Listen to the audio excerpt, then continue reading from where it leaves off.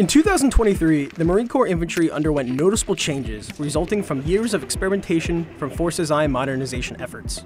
An Infantry Battalion is now made up of 811 Marines, a decrease from the previous 965 Marine Battalion.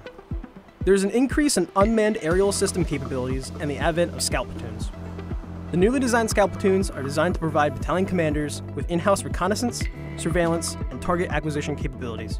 The Corps is also fielding thousands of small UAS drones to the ground combat elements, with the UAS operator curriculum being taught at the School of Infantry East. The inclusion of mesh network radios within each squad provides real-time communication throughout the battalion as a whole, providing better battlefield awareness. This network is essential to targeting and eliminating targets. The 81mm mortar platoon also received an increase of 2 more fire direction centers. Lastly, javelins are in the rifle company, and MAWs, which replace the small, are in each rifle squad. This greatly improves the lethality and capability of the smallest element of the ground combat element.